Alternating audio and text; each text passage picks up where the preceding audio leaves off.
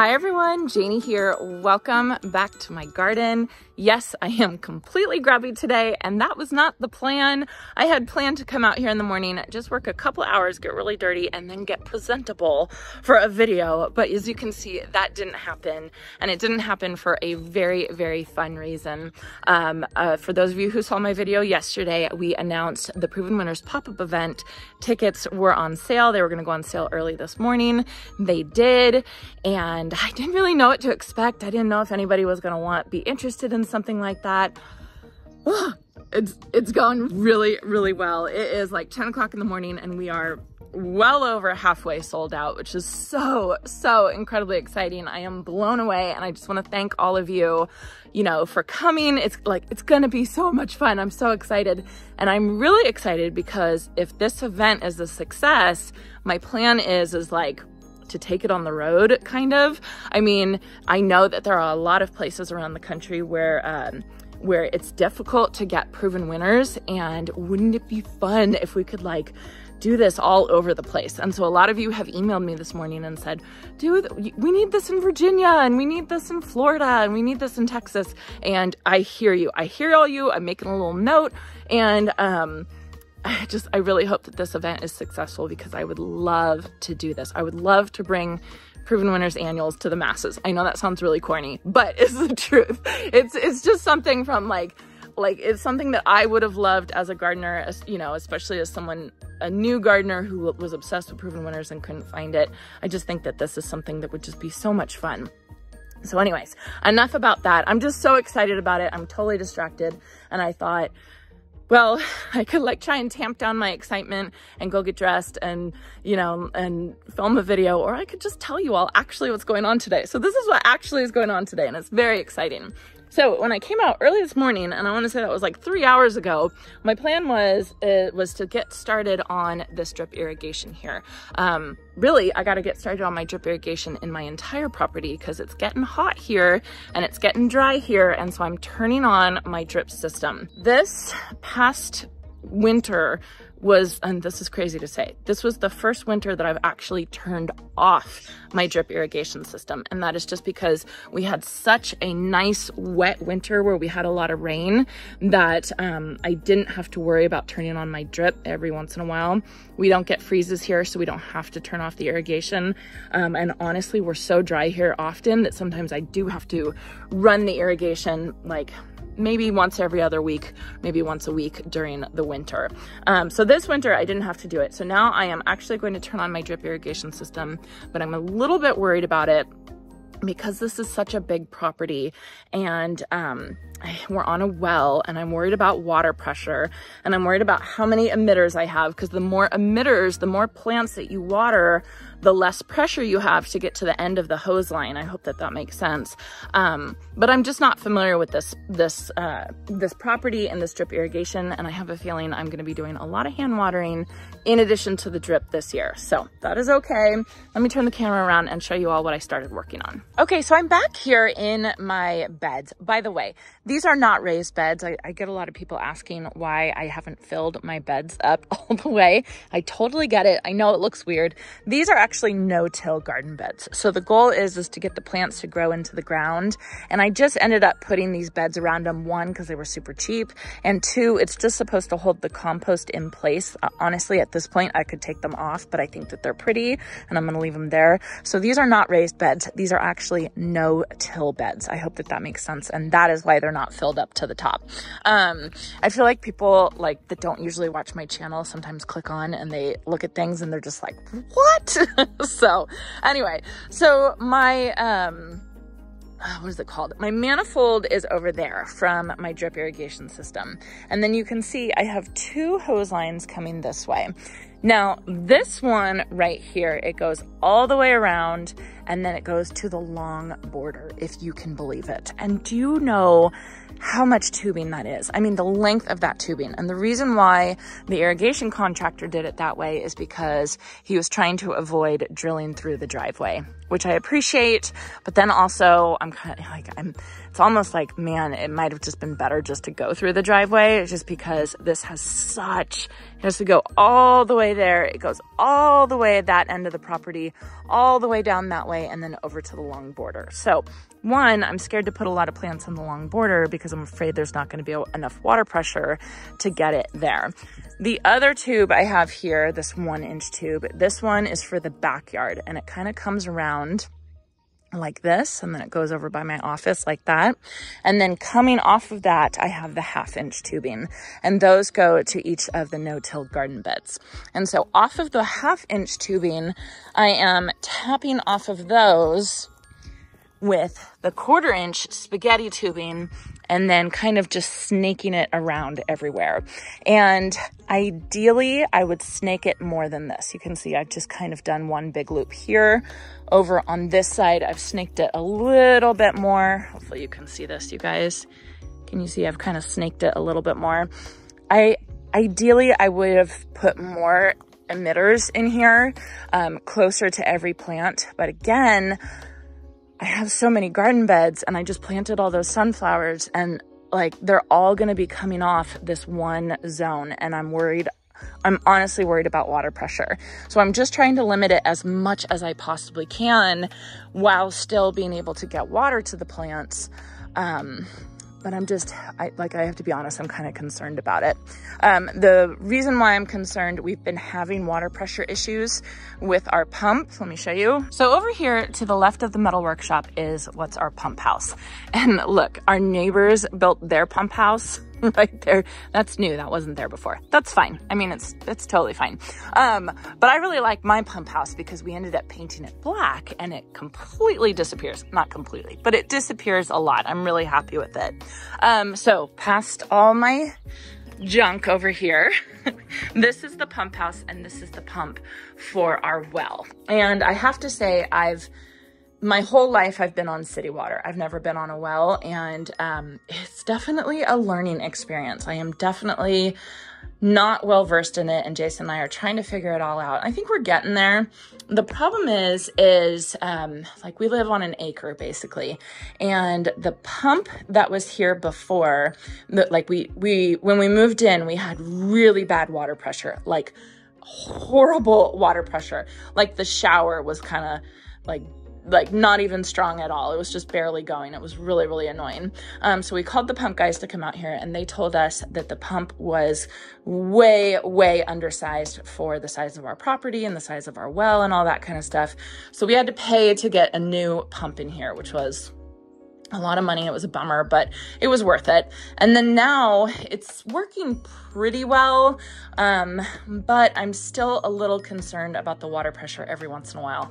And I don't know if it's just me being extra cautious about it, and not knowing very much about it, or if maybe we need even more pressure. I don't know. It's just something that's kind of always in the back of my mind. And whenever I talk about irrigation, I just wanted to show you all this so you know this is always in the back of my mind. And honestly, if I was just like, how do I say this? Like a normal gardener, and just had like some landscaping in, some drought tolerant plants, I feel like this pump that we have recently put in would be completely sufficient. The problem is I'm not really a normal gardener and I like a lot of plants. I like it to look like my garden has thrown up with color. And with that comes the need for water, the need for water pressure, the need for a lot of emitters. You know, there's just all these needs that as a gardener who likes to plant a lot of plants, I have to deal with those things. So it's one of the reasons why I'm really focusing on like best for the West stuff and plants that are going to be really appropriate for my area. But those plants still need water. Those plants still need the drip irrigation system to them until they get established you know, later on. Even natives, even if I was to plant natives right now, they would still need water for the first or second years. So it's just something, it's just kind of like a constant battle, and I just wanted to share my concerns with all of you as I'm going through and I'm installing this drip irrigation. As I'm going through, I just want you to know the things that I'm thinking about as I'm doing this. Okay, enough talking, time to get to work. So you can see I've kind of just snaked it all the way through. I'm trying to figure out the way that I can snake it as little as possible while still getting water to all the plants. And then I think I'm gonna connect this one back to here.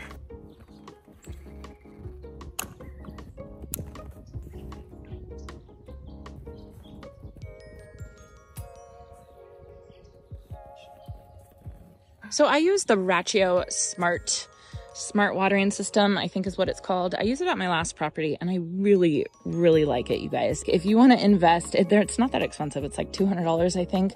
But then instead of walking all the way over to the manifold to turn it on and then come back and test it and then walk all the way back and turn it off, basically I can just do it with my phone, which makes it so incredibly easy. So I can put the drip in and then I just do a quick run on the Patios system. And so I'm letting it run for 5 minutes. And I'm basically just gonna watch. I'm gonna watch where the water goes in this bed and if any plants get missed. And I can already see this whole line is getting missed. So I'm gonna have to add another line right there. Okay, I'm gonna do that right now.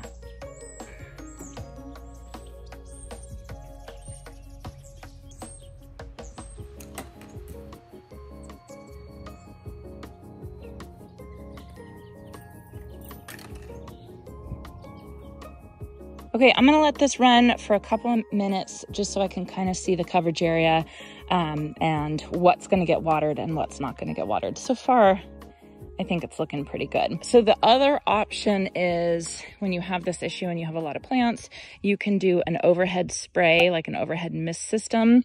The problem with people who live in really hot environments is that when you have an overhead spray or overhead mist system, so much of that water evaporates because it gets so hot. So it's way better to have the drip irrigation so it goes right down into the soil.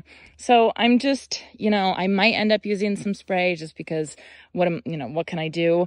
If the water pressure isn't good enough, it's like a puzzle. Irrigation is like a puzzle. You can see this one. This one actually looks pretty good. This one has less plants than this one, I have to say. Oh my goodness. I just came inside to get my hat.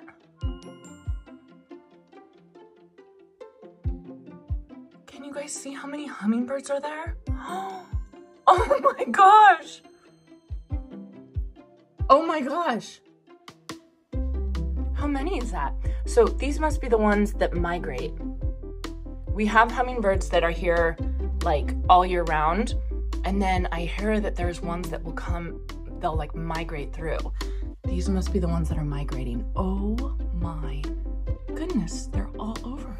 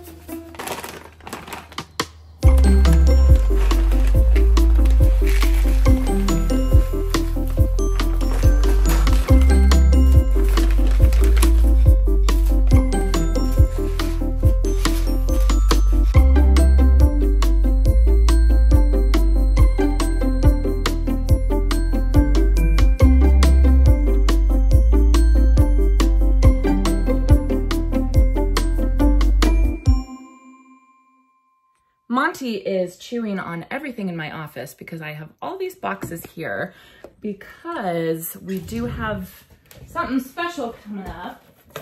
Here's a little sneak peek for all of you and a bunch of other really fun things too. So that's not till later. Don't worry about that right now. But That's what all the boxes are in my office. So while I was planting the roses, I decided to finally fertilize all the roses that I have in the backyard. I got those fertilized with the Van Winden's Magic Mix. And then as I was doing that, I was looking back where the chicken coop is gonna go. Oh, by the way, did I tell you that we're getting chickens? We're getting chickens. So the girls and I convinced Jason, and I realized that I hadn't ordered them yet. So I ran in here and I ordered the chickens, and let me show you what I'm getting. So as I was researching chickens and where to buy silkies in particular, I came across this website, and it's called Backyard Chickies. They're actually based out of San Diego, and this right here, the DNA sexed female silkies, is exactly why I wanted to go with them. So basically you can buy, I guess as far as I can understand, you can request a female chick, but they can't guarantee that it's a female chick because I guess it's kind of hard to determine. So what you can do is you can get them what's called DNA sexed, which means that they've like checked the DNA and can prove that they're females. And I definitely wanted to do that because we are going to be putting these chickens in with the bunnies, or the bunnies in with the chickens. So I wanted to make sure I didn't have any roosters, just in case for like territorial stuff or something like that. So the owner / she calls herself the mama hen, which is so cute. Her name is Renee. And so I've been emailing back and forth with Renee, and she seems to definitely know her stuff. So I'm just so excited, you guys. They're just so cute. So basically the girls and I, Sadie and Shay and I, we decided to get a white one and a blue one because Fanula said that the blue ones are like, have a really good personality. So I'm excited about that. And then of course a buff one. Not of course, I want a buff one. So I think that they're just, I'm so excited to get them. I need to do so much homework because I don't know anything about chickens, but I'm sure I can figure it out. And we're just getting started on planning the chicken coop and building it and all that kind of stuff. So it's going to be really fun. But I just wanted to show you.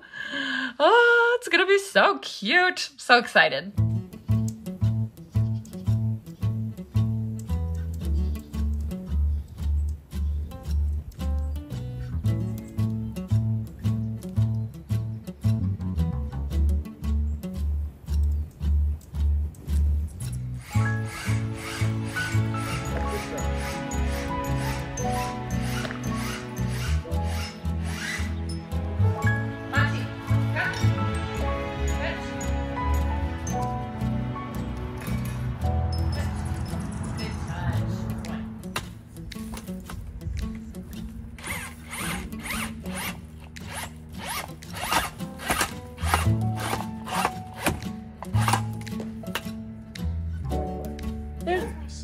There's brick under here.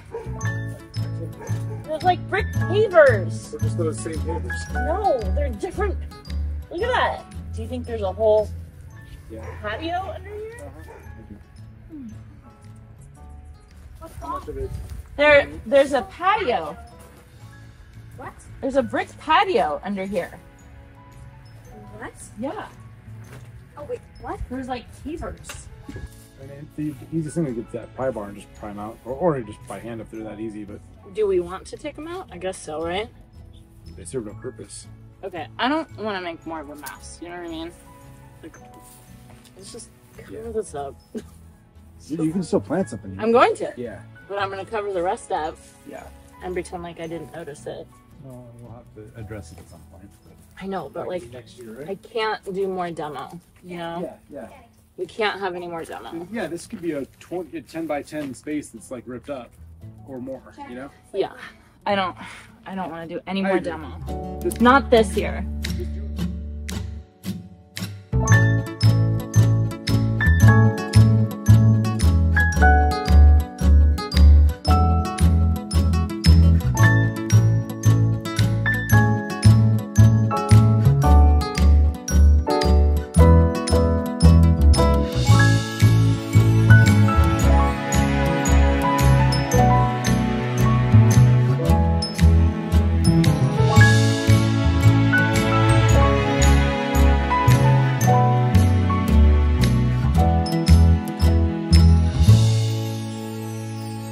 While my family is playing touch. Doing a very good job. Very good. I came over here, another random thing to do today. I wanted to get my purple hyacinth bean planted. My plan is to grow purple hyacinth bean up every single one of these posts to cover it and just make it like just a mass of plants, kind of like I had out on my pergola at my old property. So my first thought was to go out and buy a whole bunch of pots and put a pot on each post.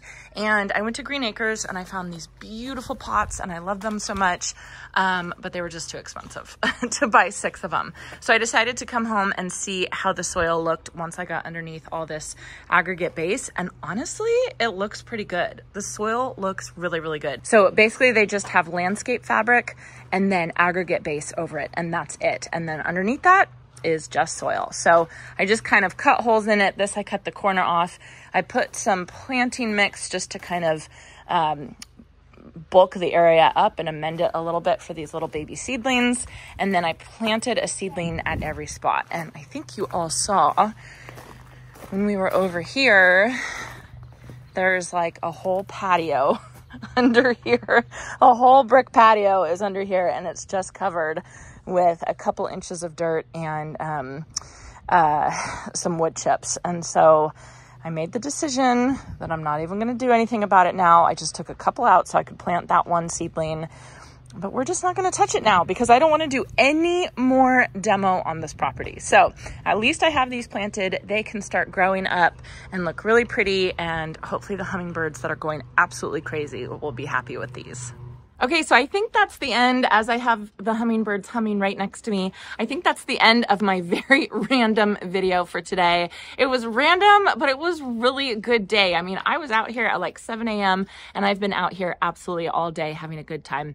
I got a lot of stuff done, a lot of random stuff done. I got a little bit of irrigation done, some roses planted, roses fertilized, chicks purchased, ready to go, purple hyacinth bean in, and I do have to say we officially sold out of the Proven Winners pop-up event, which is so exciting. It took us like 12 hours to sell out, which is so incredible. That was the thing that I was the most nervous about, was, are people going to actually want to come? Are people going to buy tickets for this? And you guys bought tickets, and I'm so happy because it's a really good sign that hopefully I can continue doing fun events like this for Proven Winners. So we'll see. I still have a lot of work to do, still some more planning and all that stuff, but the hard part is over.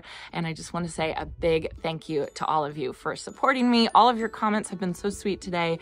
And then for all of you who are able to come, and I apologize those of you who aren't able to come. Hopefully I'm coming your way soon. So anyway, I hope you enjoyed this. I promise tomorrow won't be so random. I hope you all had a chance to get in your garden today.